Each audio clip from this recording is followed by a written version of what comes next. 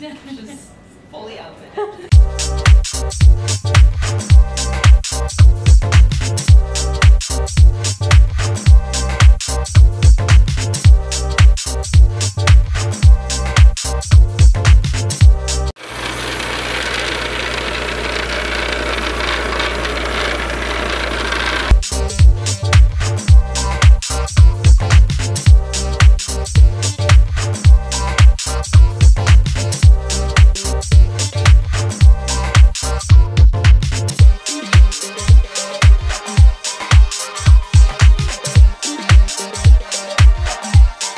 This is before. So there, that was just wrapped. Yeah. And then they go, and then she's going in. That's so cool. Okay, so going to Fran's would not be complete without eating all the chocolate. So I'm gonna see if we got Bei to the side. She's gonna let me know if I'm doing this right. We've got the fig, which is stuffed with ganache. Very fancy. Gonna guess this guy's a candied orange peel. Yeah, orange cookie. We've got the smoked salt with milk chocolate. And we've got, this guy would probably be, I'm guessing lavender. I'm always, with the lavender versus the oolong, I always forget because of the accents. It's the oolong. It is oolong, okay, I had 50-50 shot getting it right. Score!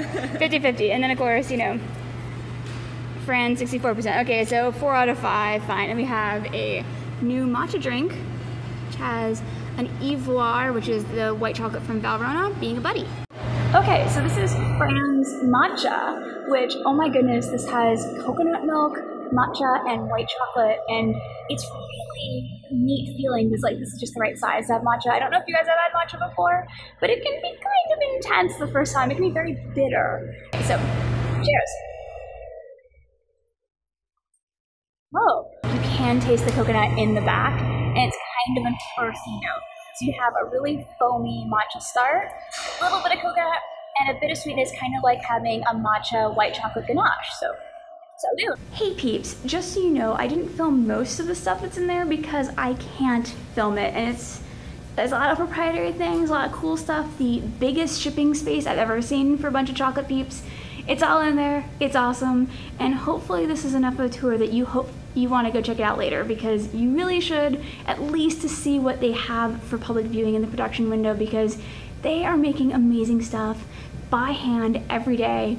And where else can you just walk up and get a mini tour and see what's going on for yourself? I mean, you can't even do that with Theo, as much as I love them. So yeah, I'm Jess, Seattle Dessert Geek. If you have any questions, please put them down below, because I would love to hear from you and hopefully get some answers for you, because I know the Fran's team, they're actually watching me do this right now. Laters, go eat all things.